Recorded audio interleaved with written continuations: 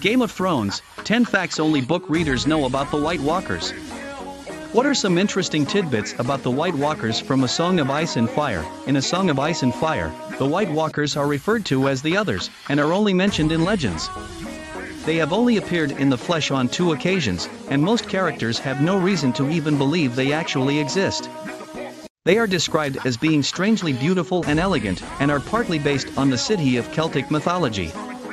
It is suggested that they were just men from the distant, cold north who were immortalized in legends as demonic creatures. A big part of their lore is that it took the joint efforts of the first men and the children of the forest to defeat them during the long night, with the help of the last hero.